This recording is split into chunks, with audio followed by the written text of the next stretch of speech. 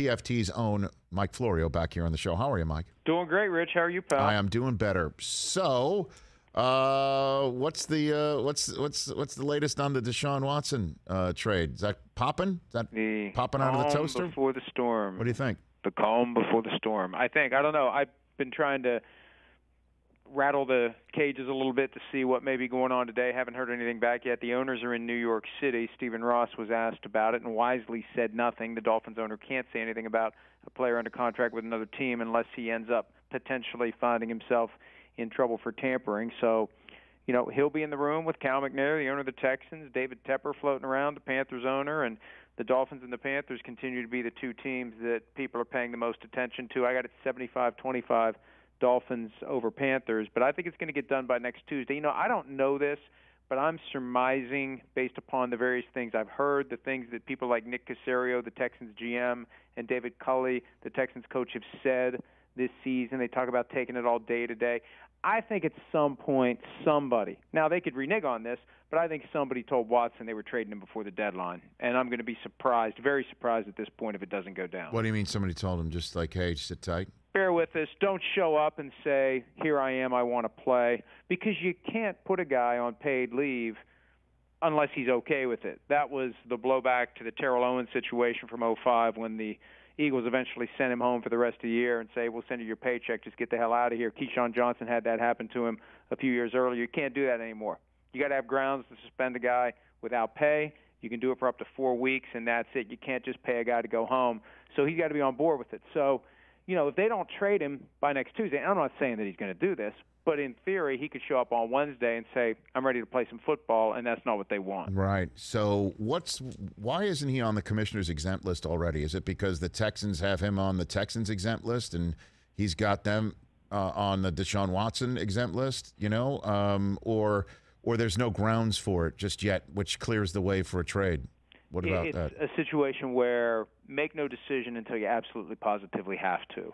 And I've had this told to me a couple of different times when I've poked around with the league office, because the Dolphins actually contacted the league late August when this all first bubbled up, because it looked like it was going to happen. There was that moment where the Texans had to decide, are we going to actually devote a roster spot to Deshaun Watson and have 52 guys on the team? What are we going to do with Deshaun Watson? Well, if you trade him, you got your 53-man roster free and clear. And it almost happened then. Texans wanted more than what the Dolphins were willing to do, but the league made it clear then, we're not telling you anything we haven't decided. We're not going to decide until we have to. And whatever the circumstances are, Rich, at the time he's traded, whatever is going on with the criminal cases, there are 10 criminal complaints that have yet to be presented officially to a grand jury. They will be at some point. Maybe he'll be indicted. Maybe he won't. We don't know how that's going to play out. But then there were the 22 civil cases. They almost settled them a few months back. The talks broke down over the issue of whether or not the settlements would be confidential. You don't get to that point if you don't have a loose understanding as to what the payment would be. That's not how it works. You don't jump forward to other issues on the docket if you don't have an understanding of what the payment will be. So those deals could be done at any time. 22 cases could be resolved like that. And if the commissioner is considering what to do with Deshaun Watson and he's resolved the 22 cases to the satisfaction of the 22 women who have made their complaints, that may counsel against putting him on paid leave while they wait to see what happens with the criminal situation. But at some point, the dust settles on the legal stuff, and that's when Watson faces a potential suspension without pay, like what happened to Ben Roethlisberger in 2010. He was sued once. He was accused another time, never charged with a crime, but he ended up being suspended 6 games, reduced to 4. I think that whoever gets Deshaun Watson has to expect at some point he's going to be suspended without pay for the loose understanding is 6 games. And also, he's the one back in the spring who was insisting on having no confidentiality, right? It's not like he's the one saying, I'm going to settle everything and nothing will ever get out. He wants everything public. At least that's what he was saying then. Has that stance changed in your estimation or no? Because that's another thing a team that's going to want to acquire him would want to know, like, what is going to come out, right? Like, what are we going to now own through acquiring this player, right? The usual stance that the party who is writing the check will take in a case like this is to insist on confidentiality, because whether it's a corporation whoever. Yeah, and usually it's a corporation. I mean, most of the cases are brought against somebody with money. Yes. Or an insurance policy. Otherwise, the lawyer's wasting his or her time. They always told us in law school there's three things: liability, damages, and collectability. You can have a great case, and you can put on the blackboard, if they have blackboards anymore, all sorts of dollars that were lost. But if you can't get any of it, it doesn't matter. It's a waste of your time. So the corporations that end up being sued, they don't want people to find out how much they paid to make a case go away, because that's an invitation for more of the same. So they always want confidentiality. Watson didn't want it here. His lawyer, Rusty Hardin, has fought against confidentiality. The lawyer for the plaintiffs wanted confidentiality, and that sends a message that whatever the amount is going to be, it's not all that much grand scheme of things. And the lower the amount, the easier it is to create the perception that he just had his reckoning on this, gave the individuals some form of compensation, but ultimately not the kind of payment he would make if he was guilty of some sort of heinous conduct. And I think that's an important distinction, that he's the one that's saying, I want all of this to be open, because it is almost always the other way around. But you think 1 week from today we're going to see Deshaun Watson in a different uniform, and then he will be ready to play? Like, let's just say it's Miami in their Week 9 contest. It's Against entirely possible. Yeah, against the Texans, it's entirely possible he goes. It's entirely possible. Now, how long does it take to get him ready? I don't know. Will he be put on paid leave? We don't know. I don't think he will be, but we just don't know. The league hasn't sat down to make a decision. Now, they've interviewed a lot of the individuals who have made their complaints about Deshaun Watson. And, there was some comments from Tony Busby, the lawyer who represents the 22 individuals, that they thought they were disrespected by the league or by the investigators. And, sometimes that happens when you're asked tough questions about your version of events, and you don't like being pushed, and you don't like holes in your story being challenged, and you start to think they don't believe me, and they're just asking tough questions. And if they don't like tough questions, when they get questioned by Rusty Hardin in their depositions and at trial, it's going to be 100 times worse. But that made me wonder whether or not they came out of that interaction getting the sense that the league maybe didn't believe them the way that they thought the league would or should. So maybe the league isn't all that troubled, and maybe they will let him play. But, if he's physically ready, if they can get him up to speed, in theory he could play as soon as Week 9. But, boy, that's a lot to ask for, especially if the trade doesn't happen until next Tuesday. Now, if it happens today, tomorrow, you got a little extra time to get him ready for Week 9. And that's why I won't be surprised if it happens this week. If I'm Caserio, I delay it to the last possible second. I don't want to see it. I don't want to see him. Oh, you don't want to see him Week 9? No. Oh, you're absolutely right. Not that they have a great chance of winning the game anyway, but you don't want Deshaun Watson for his first game with a new team to be sticking it to your team. Wow. Mike Florio, Pro Football Talk here on the Rich Eisen Show. Walk me through the protocol that Davante Adams is going to have to go through to potentially get on the field on Thursday, even though that appears highly unlikely. Yeah, a vaccinated player tests positive, and the vaccinated players get tested once a week. If you're positive, you have to have 2 negatives at least 24 hours apart. And from Monday to Thursday, that's a tall order. Now, we haven't seen any news of further positives today. They split the teams up into 3 different chunks for the weekly test. Most important players would be, I assume, as early as possible, so you have a chance of turning it around. But I don't think there's been anybody who was vaccinated who tested positive who was back within 5 or 6 days. They've all missed at least one game, whether it's a coach or whether it's a player. So I'd be stunned if Davante Adams is available on Thursday night, and they don't have defensive coordinator Joe Barry either. The question is, between now and Thursday, will there be more who test positive? People have asked me, Rich, well, is there a chance the game gets postponed? I don't get the impression the league has any appetite whatsoever this year to delay any game for any reason.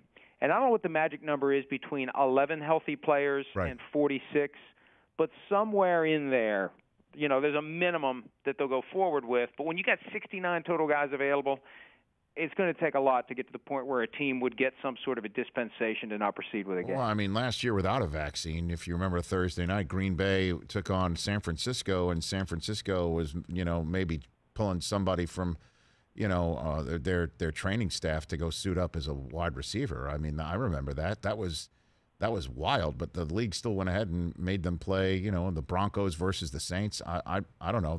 That would be a surprise to me. What is speaking of San Francisco?